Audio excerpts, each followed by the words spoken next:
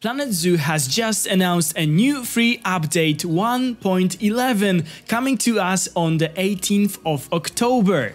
So let's do a quick overview of this new update. Hello guys, this is Caesar Creates and welcome back to my channel. This will be an overview of the new free update that was announced today, and I am sure that in several hours or a day we will get a news about the new DLC, so this is very exciting times. There are 9 new features coming to the game with this new update, and the first one is the Educator exhibit demonstrations. I won't read anything that is available to us on the forums of Planet Zoo. I will just give you guys some most important things about the new features coming to the game. So when it comes to the Educator exhibit demonstration, from now on, from what I understand, the educators will be able to take the exhibit animals out of the exhibits and hold them for display and demonstration to the guests, and they'll be also educating the guests while doing so. Of course, they won't be able to take out very large and dangerous unsafe species, so probably anacondas,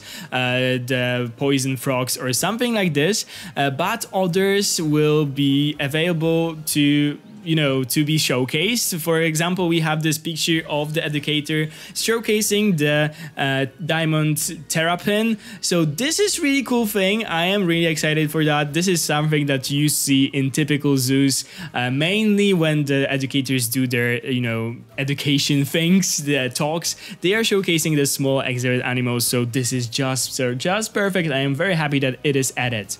Another thing are the customizable exhibit backdrops.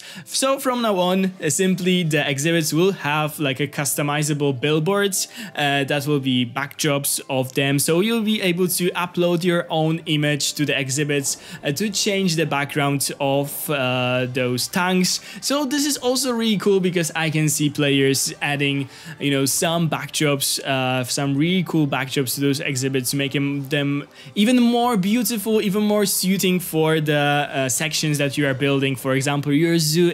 So yeah, this is a really cool feature.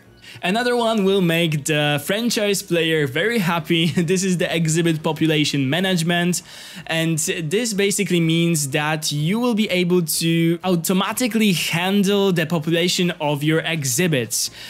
So you know that they are reproducing quite fast, and right now you will be able to set the maximum population of your exhibits, and the game will automatically handle the overpopulation. It will just sell the incoming animals that will breed in your exhibits, and this is really cool because always it was a mayhem. I mean, those animals breed very fast, and if you were not paying attention to the exhibits, suddenly you had 100 frogs and 200 beetles. So from now on it will be easier to manage. And also when it comes to the exhibits, the camera improvements will be introduced. The new camera will be improved to allow you for better view inside of your exhibits. And this is meant to be similar to the habitat camera that you are now able to locate in your habitats. So this is all when it comes to the exhibits. I am really happy that they got so much love with this new update, because I feel like they are somehow overlooked by the players. Not many people play with them, not many people place them in their zoos. So right now I hope that because of those new features they will be more attractive for you to play with them a little bit.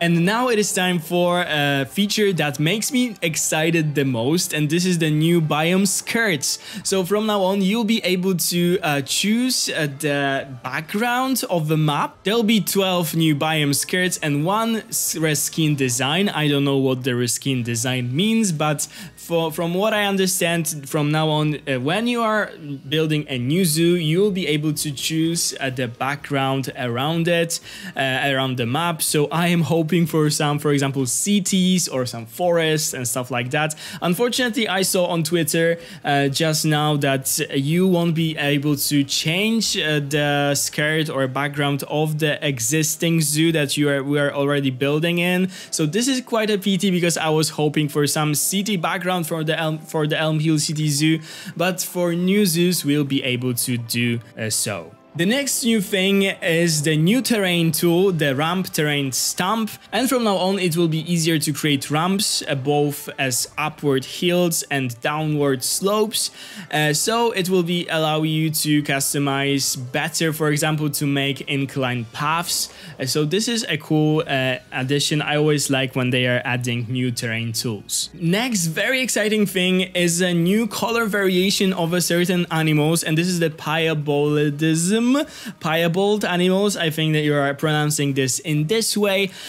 So it means that some animals will have the patterns of the unpigmented spots across the skin or coat, resulting in some really unique looking variants. And they are telling us that they will be added to the Nyala, the pronghorn antelope, and springbok. So it is really exciting, and I am hoping that some of the new animals from the new update will also get this feature, and we get this really beautiful photo of the Nyalas with this new color variation, and it looks so beautiful.